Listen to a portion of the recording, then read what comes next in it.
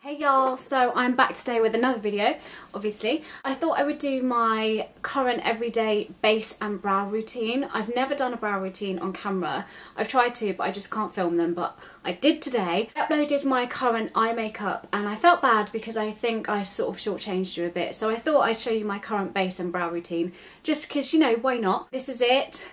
This is the masterpiece, I think you'll agree. So yeah, it's kind of basic. You know I like bold brows, so I don't have to go into it. I hope you guys enjoy it. And also, I'm really excited because I'm going to Fashion Week again tomorrow. Today's Friday, it's the first day today.